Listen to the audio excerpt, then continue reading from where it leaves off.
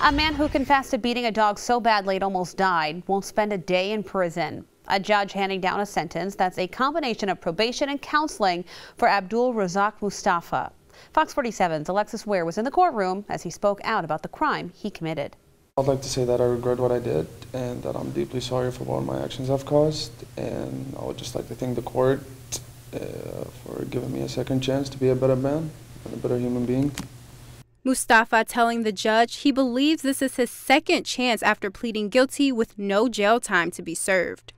He stands here with no prior felony convictions. The 20-year-old was sentenced to anger management, domestic violence counseling, a psychologist's exam, and 3 years probation after admitting he picked up the dog and slammed it to the ground several times. When those at the Humane Society asked the woman who brought Champ in what had happened, she responded that her boyfriend was upset about the dog getting into trash, and that he used that unreasonable and unjustifiable anger to slam the dog repeatedly onto the floor, causing his femur to smash into multiple pieces.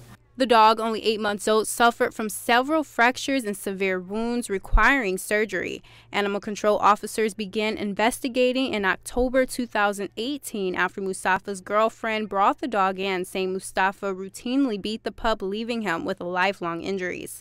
Today's sentencing left the Capital Area Humane Society outraged because they felt with the ongoing abuse there should have been jail time. It really didn't matter. It didn't score any extra time for him, because the problem is animal does not equate to victim, and that's where our problem is. Mustafa was also ordered to pay Capital Area Humane Society and the Pennsylvania vet nearly $6,000 in restitution. Alexis Ware, Fox 47 News. Many people also filled the courtroom in hopes that Mustafa would get a harsher sentence and serve jail time. If Mustafa does not complete the terms of his sentencing, he could serve up to 7 years in prison. The judge also said he could be deported because he's not a U.S. citizen. Right now, the dog, whose name was changed to Champ, is with a foster family and is expected to make a full recovery.